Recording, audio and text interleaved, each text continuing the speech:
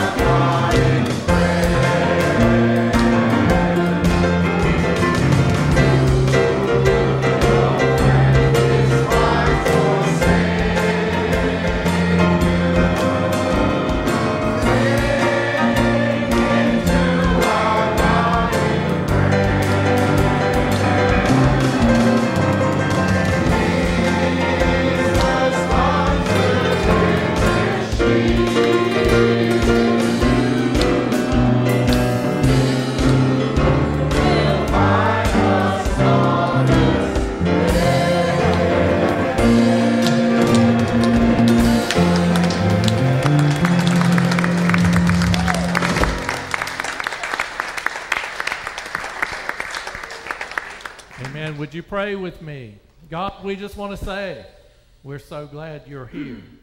And you are our friend. What a friend we really do have in you, Jesus. And we thank you for that. We thank you that you are always here. You're always in us and with us wherever we are. And we thank you, God, that we can come to this place and be reminded of that over and over and over again. And we can share in that spirit that just keeps accumulating as we praise you together. And so today we give you praise and glory for all that you have done for us and all that you are to us. And we ask that as we go through the rest of this service that we will sense your anointing we will sense your presence, and that we will just be 100% present with you to let you in. We ask in the name of Jesus our Christ and all that is holy. Amen. Amen. And you may be seated. If you are new with us today, we are so delighted to see you. I'm Reverend Keith Mazingo. And it's your first time, is there first time folks with us? If you'll raise your hand. Hello, we want to say hello. Have some little flowers for you. We are so delighted that you chose to worship with us. And if you don't have a church home, we hope that you will come back and be with us. Make this home and be here every week and be a part of this community. I'm going to tell you something about MCCers. They will just love you to death. So, just come on, and if you want to feel some love, you're in the right place today. We'll just love you right on and on and on. Yeah. So thank you for being here. We also want to welcome those of you who are joining us online. We know that there are a lot of online visitors that are with us live, and if you are with us live, we say hello to you. Check in with us. If you're haven't done so already, check in. Let people know where you are. I already did it before service. Let people know where you are on your social media site so that they can join us in worship. Invite them to look at us online and go to our page on Facebook, and they can see the service online. And we are just delighted that whether you're here in person or whether you are here online, that you are here with us today. We've seen a few people that have been away for a while that have come in, some for work, some for out of the country and living other places. We're so glad you're back, and we just want to welcome you back today. So in that spirit, would you pass the peace to one another and just welcome each other? 1, 2, 3, 4.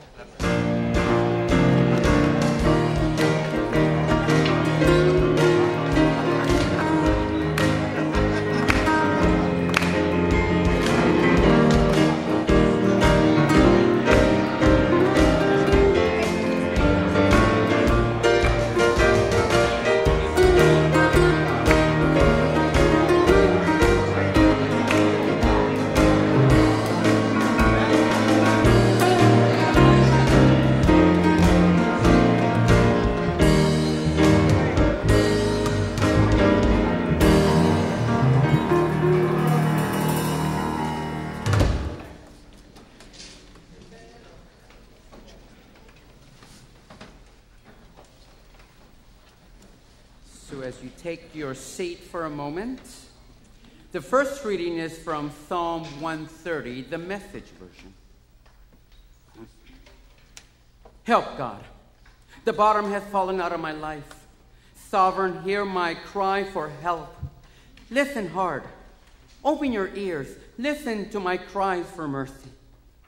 If you, God, kept records of wrongdoings, who would stand a chance? As it turns out, forgiveness is your habit, and that's why you're worshipped. I pray to God, my life a prayer, and wait for what God will say and do. My life's on the line before God, my sovereign, waiting and waiting until morning, waiting and waiting till morning. O children of God, wait and watch for God. With God's arrival comes love. With God's arrival comes generous redemption. No doubt, God will redeem us back, buying us back from the captivity of sin. Please rise as you're able.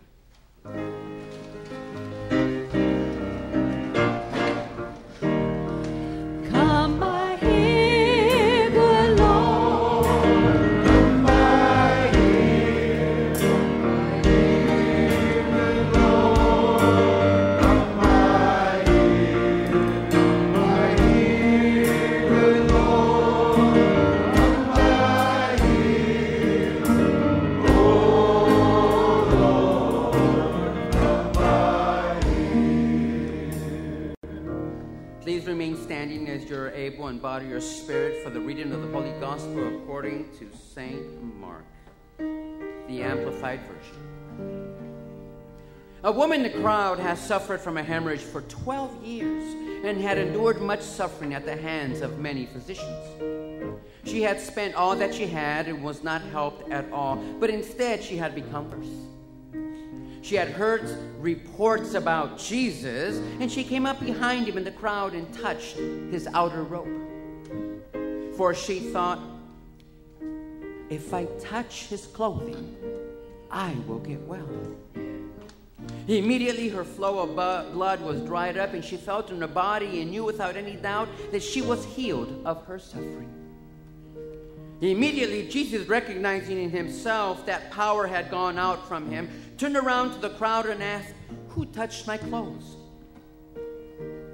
His disciples said to him, "You see the crowd pressing in around you from all sides, and you ask, 'Who touched me?'" Still, he kept looking around to see the woman who had done it. And the woman, though she was afraid and trembling, aware of what had happened to her, came and fell down before him and told him the whole truth. Then he said to her, "Daughter, your personal trust and confidence in me has restored you to health. Go in peace and be permanently healed from your suffering." Hear what the Spirit says today. Thanks be to God. Amen.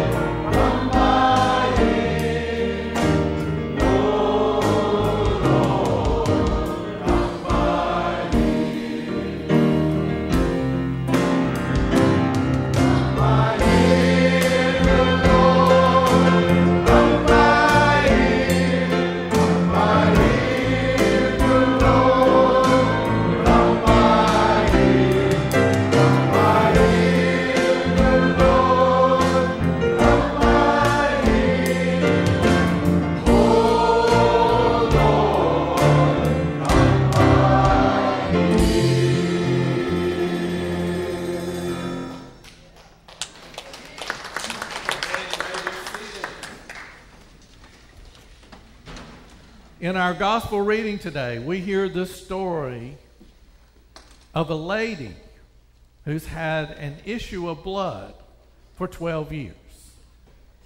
This lady has a major issue in her life. Any of us have any issues today? Oh, I'm hearing a lot of amens on that one. We got some issues up in here today. Any of you had it for 12 years like her? Some of them longer than that. Of course, I was thinking a while ago about having issues, and was it Weeza and Still Magnolias that said, I don't have issues. I've just been in a bad mood for 40 years. So some of you just been in a bad mood, but then it becomes an issue for us, for the rest of us. It was a long-term issue. And she spent all of her money going from doctor to doctor, psychiatrist to psychiatrist, counselor to counselor, anybody that would listen, anybody that where hope was offered. Any of us had to spend a dime or two on, or $1 or $2 or $1,000 or $2 or whatever on some counseling, for some of our issues. And some of us have been helped, and some of us are still learning to manage. In fact, I have some issues in my life I'll tell you about another day,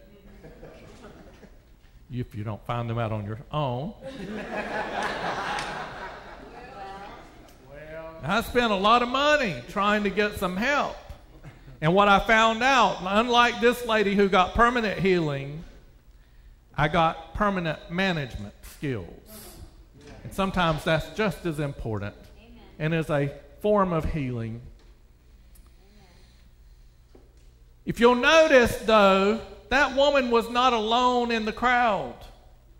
There were a lot of people. It was a crowd. And according to the scripture, this woman is going to find Jesus because she has heard that other people have been healed by just touching him. Just touching him. Not even talking to him. Not asking for anything. Not just asking for help, but just taking the initiative. Hear me now. Taking the initiative to reach out and touch him when he passed by. But she wasn't alone in that crowd. There was a whole crowd there. In fact, it was hard for her to get to him once she found him and found out where he was. If you were with us at the march yesterday downtown or some other march, well, I'm going to tell you, we started out way in the back on another street. We couldn't get anywhere close for a while. And as we would see some people come out of the crowd, we would go into the crowd because we figured if they could come out, we could get in. And we only made it about halfway up and found some shade. We never did see the bleachers and all that, all the stuff where they had it. We couldn't even see any of that. And we even finally got tired enough to sit down and hold our signs, right? But at least we were under a shade tree, thank the Lord. We're under a shade tree. And we're watching and listening and trying to understand all the speakers. And sometimes, we're really paying attention. At other time, we're having own conversations and talking with people that are walking by and giving out cards for church, and trying to get people to know, because we had on our anniversary shirts, our pride shirts. And then all of a sudden they said, and the next speaker, please welcome to the stage, Cher. And oh my God, it was like a beeline. We came up onto our feet, and half of us were zoomed over to the fence. I'm just telling you, it was like, woo! What? And at first I was like, I'm not going over there. It's not the real Cher. They've got some female impersonator over there. I thought that can't be. It's not real. I'm just going to sit here. I'm just going to calm myself. And a couple other folks were standing there with me, a little hesitant too, although Alex had already, gone. I couldn't see anything but a flame. And all of a sudden on the speakers, we heard the voice. And and somebody turned around and looked and said, "It's really her. That's her voice. That's really her." And of course, we're zooming in trying to take pictures because we couldn't get but so close. And I thought to myself, this is the way it was that day for that woman, going through that crowd, trying to get to Jesus. But see, I didn't have to touch Cher. I didn't have to. I would like to have touched the hem of her garment. Although with some of her garments, the hems might be a little uncomfortable for me to touch. But I was thinking, I don't have to touch her, but if she had exactly what I needed, I'm not sure you could have kept me from that stage. And that day, Jesus had what this woman needed for her issues to solve her long-term illness when nothing else would work. And she figured that even though she was a woman, and women were not supposed to be that close to men, and even though she was not probably anymore, even if she had been at one time wealthy, she had spent all she had, so she was poor. She was willing to take the risk, feeling unworthy, perhaps. Uh-oh. That hit a note with a few people. Spirit, just check me. Somebody feeling unworthy. And let me just tell you one thing. You are not unworthy. The day Jesus died on the cross, we all got worthy. That was what that meant. We became worthy. Worthy. Worth something. Worth God's time. Worth God's attention. Worth God's healing. She figured that part out. If I can just get there, if I can just get up there to him and touch him, surely I won't leave. But did you notice she had to fall into the crowd? I'm not sure she meant just to touch the hem of his garment or here. She fell into the crowd. But there was a crowd. She wasn't the only one with issues. Have you ever seen a crowd that there weren't multiple issues? Well, when I asked you a while ago, a whole lot of you said amen. You got some issues. We all have some issues, personal issues. And I got to thinking, I love the way the scripture said that these people were pressed, these people with issues were pressed up against Jesus. They were pressed onto him. So much that he actually felt when she touched him, even though he was being pressed from every side with people that had issues.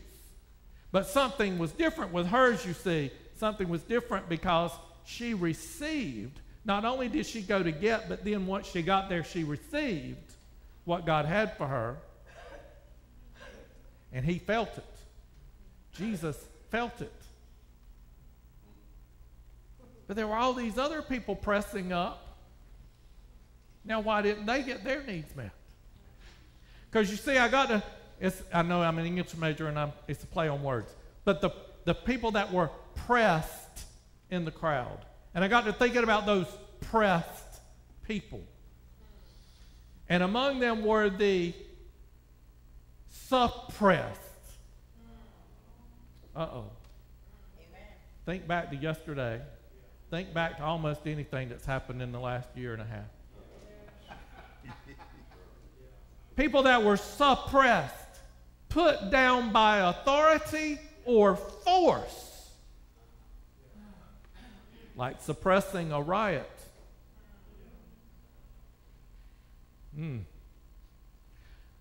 Suppression also means to keep from public knowledge, such as keeping a secret.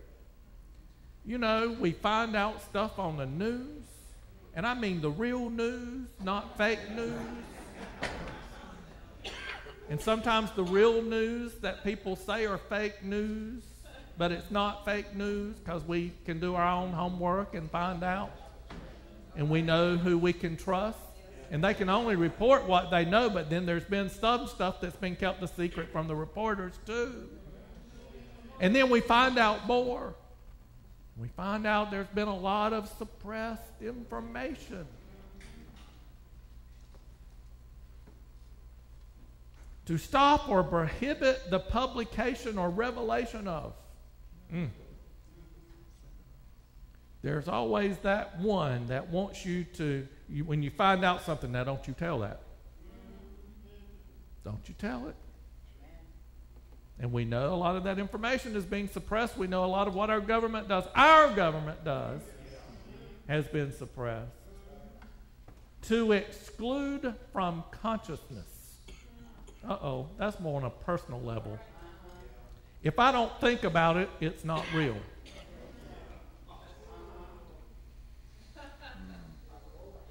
It'll just go away on its own. Some of us grew up like that, didn't we? If I don't acknowledge this, it's not real. Guess what? It was real.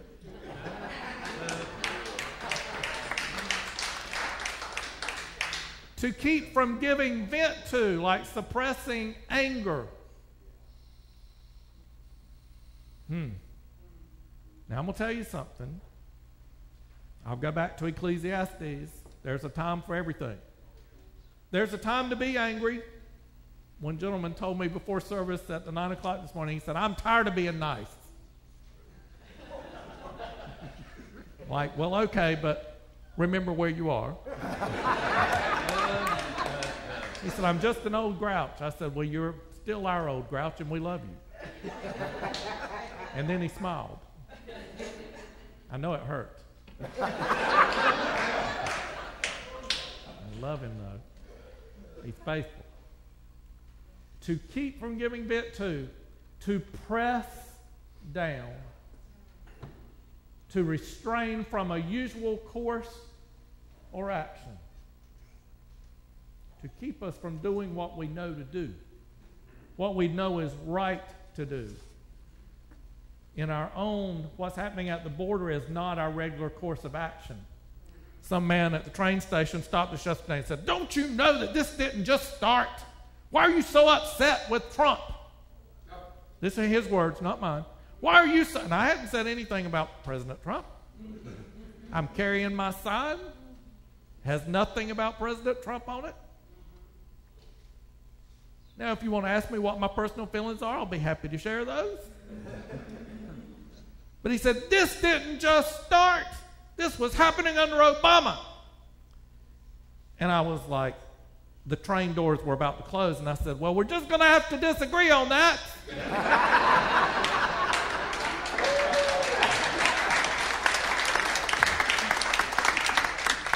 Now, some of the rules were similar, but there was no zero policy, zero tolerance policy in place. And even the ones that were in place, the policies that were in place, it was let's not deal with that. Let's deal with people who are criminals that might actually come into our country to do harm. Where have I heard that before? Whew, I better get back to this.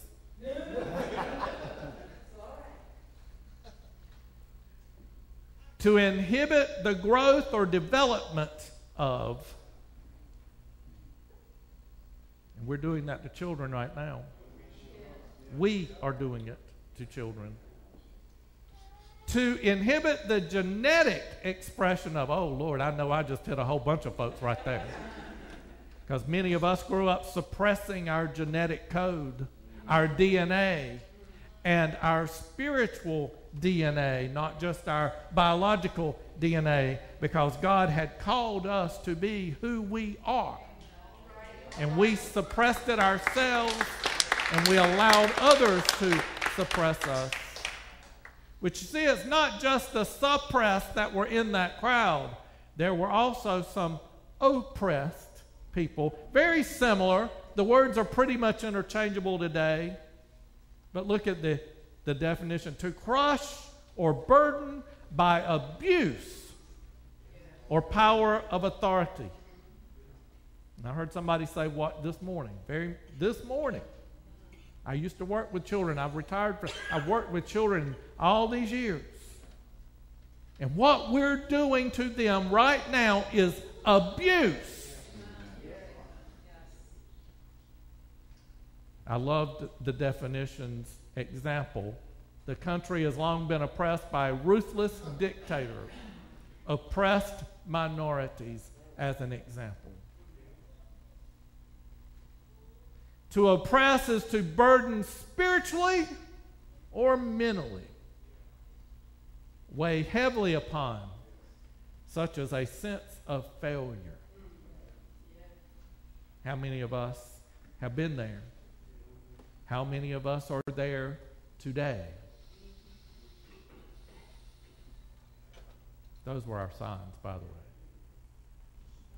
But not only were there the suppressed in the crowd, and not only were the oppressed in the crowd, but there were also some depressed.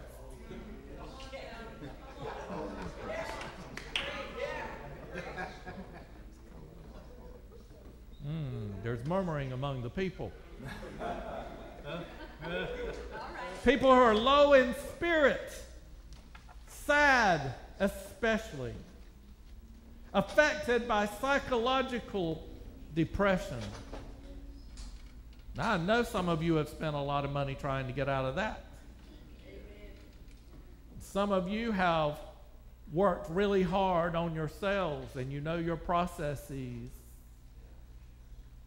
to get yourself out of it. You've learned, like I have, to manage some things that you can't get rid of. To be depressed can be to be vertically flattened, having the central part lower than the margin, lying flat or prostrate, or dorsoventrally flattened. I learned a new word this week. And I'm an English major. I love learning new words. Dorsoventrically flattened. I loved that definition. There are a lot of other definitions, by the way. We only used a few of them. Reverend Alex and I worked through some of the definitions for this sermon. Dorsoventrically flattened. That woman was willing to fall on her face. Fall on her face and be stepped on if necessary. To just touch of hope.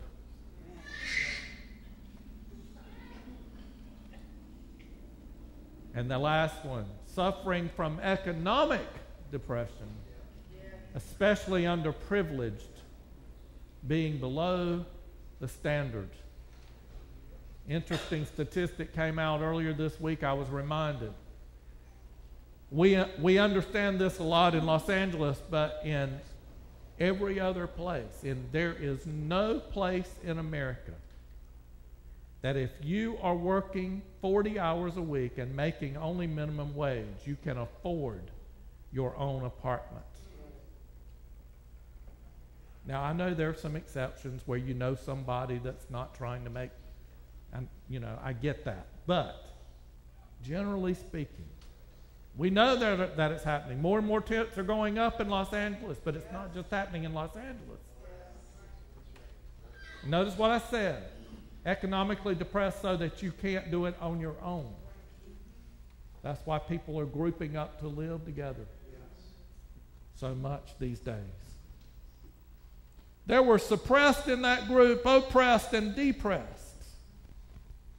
So why did they not get healed?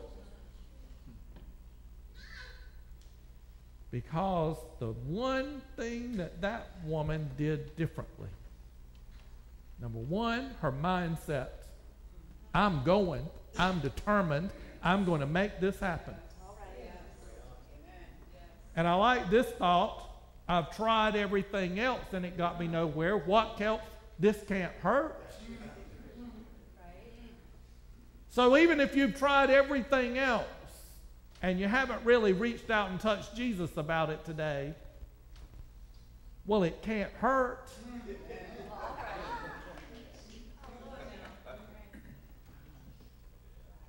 So her mindset was determination. And when she got there, she had to do her part and reach through all of these people with all of their issues. Lots of issues. And I just named a few. People with lots of issues. And she reached through them. And she could not touch his skin, but she touched his clothes. And in that moment, in that holy moment, the scripture says she was permanently healed. She was permanently made whole. I bet in that moment, the hemorrhaging stopped. The flow of blood stopped. No more adult diapers. It stopped.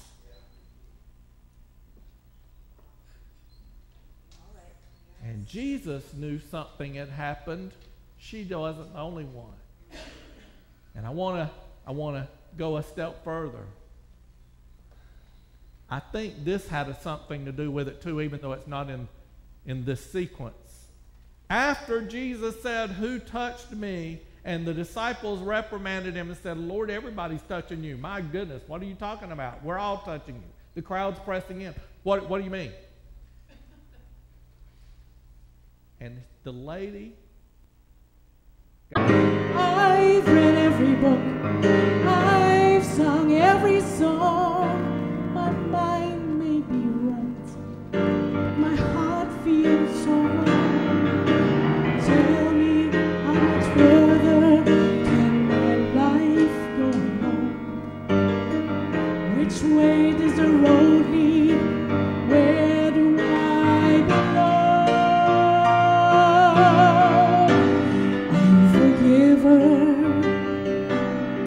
Of my most unknown secrets, provider of all that I need. Could you be counselor, the one who knows better? Would you now stand in the lead when all this is over?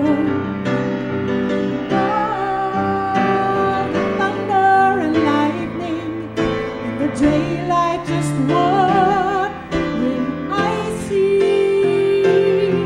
The answer to my questions, to all our questions. Could you be Messiah to me? Could you be Messiah to me? Could you be Messiah? Please be Messiah to me.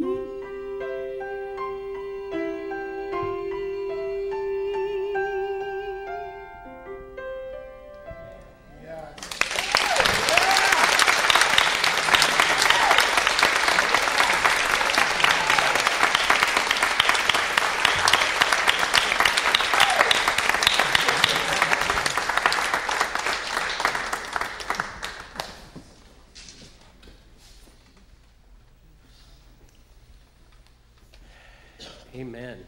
There are some things you just have no words for. It's beautiful. As the ushers are passing out the welcome tablets, we'd ask that you would sign in and sign in so we can read what you write there, so we can acknowledge you and serve you better. This is our time of announcements, and for those of you who are joining us online, we would invite you to prepare the elements that you will use to join us as we partake in communion in full faith that Christ is going to meet you where you're at. Wow, that was powerful. Powerful.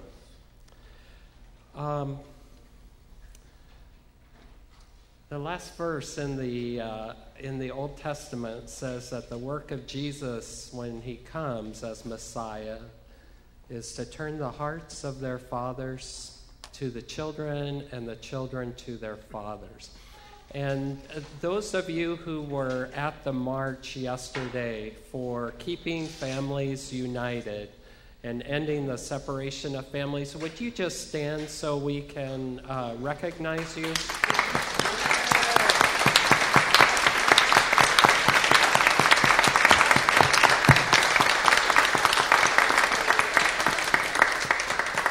Thank you so much. That is the work of Christ, and no better way to end a month of Pride celebrations than to stand up for families.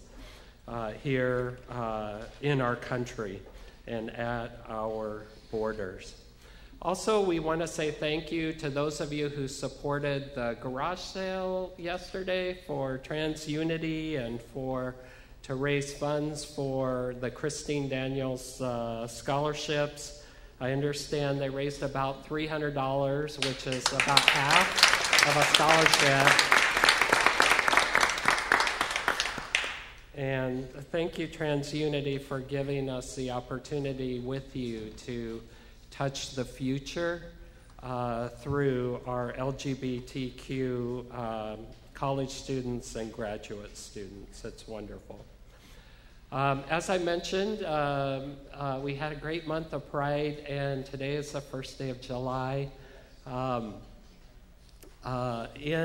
the last month, we had our new pastor come to be with us, and plans are being made for Reverend Keith's installation, his formal installation here as our pastor, to take place on August 25th and 26th. And so if you're in town, we would love for you to be here to celebrate that with him and to celebrate with us as a church family.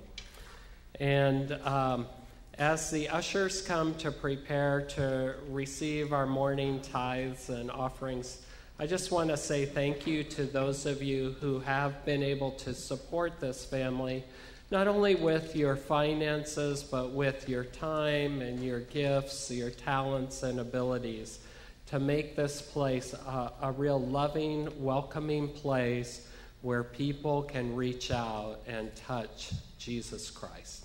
God bless you as you give today. Our strong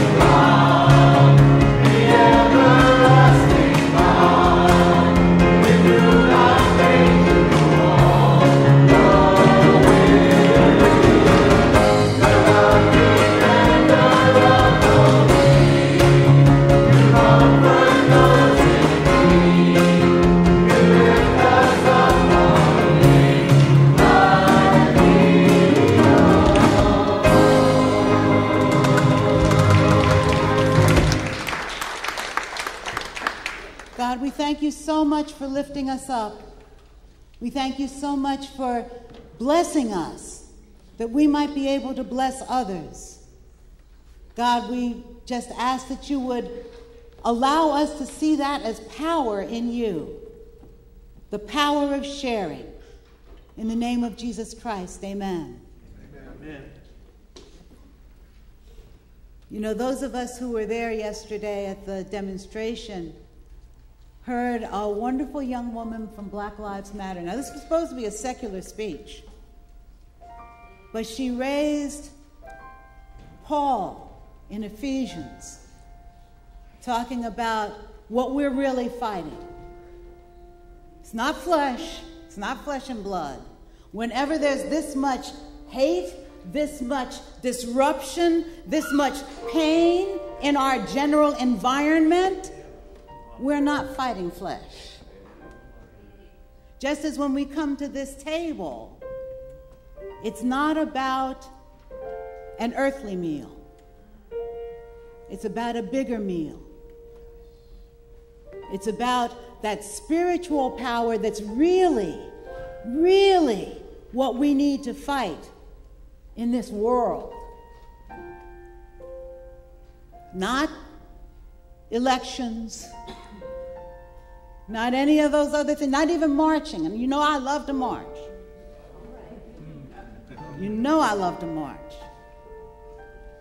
But there's something else that we come to God for, to change this world. As we are God's ambassadors and soldiers. So will you join me in prayer?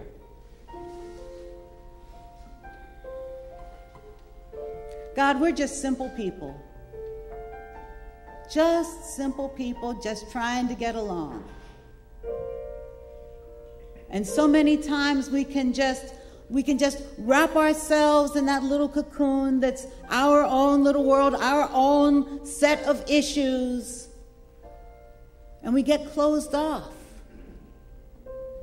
We feel like we're just individual parts, that we don't connect to anything. And then, God, you bring us back here. Back to this community, back to this table, back to this family of love, and we realize that we can come out of our cocoons, that we can leave our issues and become those butterflies that you've created us to be, and that happens when we reach out and touch. When we reach out and touch the hem of your garment, when we reach out and touch our sisters and brothers, when we reach out and touch anyone else who's trying to do a good thing in this world, we realize, oh my gosh, we're healed. We're really healed. Permanently. God, we just thank you for that knowledge and for that faith and for that confidence. God, we lift up to you the little babies in detention. God, we lift up to you the parents who don't know where their children are. God, we lift up to you the agents and officials who are called upon to carry out some pretty rotten orders. We pray that you would be with them too, God. That you would help them do the right thing, even in the face of the wrong orders. God, we pray for all those people who work so hard within and without the church, God. They work so hard to bring peace and comfort to your people and to your world. That is your work, God. And we're just so grateful that we have so many partners to be part of your work. God, we thank you for our church family. We thank you for this home.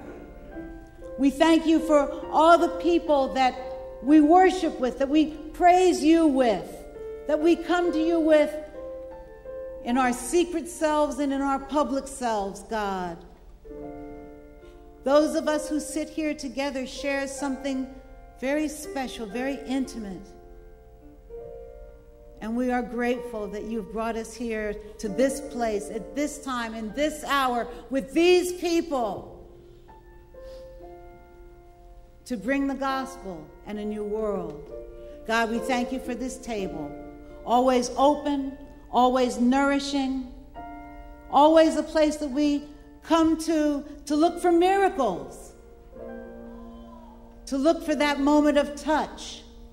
When we reach out and touch you and you touch back. God, as we come to this table, we ask that you would just bless each and every one of us. Relieve any misgivings that we might have of coming forward. Relieve any misgivings we might have of reaching out. Relieve any misgivings we might have about hugging, about kissing, about truly being part of this family and this meal. Give us peace, God. And in that peace, let us bring your justice. In the name of Jesus Christ. Amen. There was a night, not like other nights. There was a night when Jesus was together with his folks and still knew he was alone. When Jesus was presented with a huge, wonderful meal and yet only really needed to eat a little bit. Just a piece of bread, the bread that he raised and blessed and broke and shared, saying, "This is my body. This is my body that is given for you. Do this thing and remember me."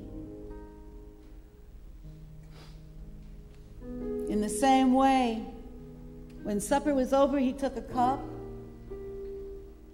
and he gave thanks and blessed it, and he shared it with everybody and said, "This is my blood.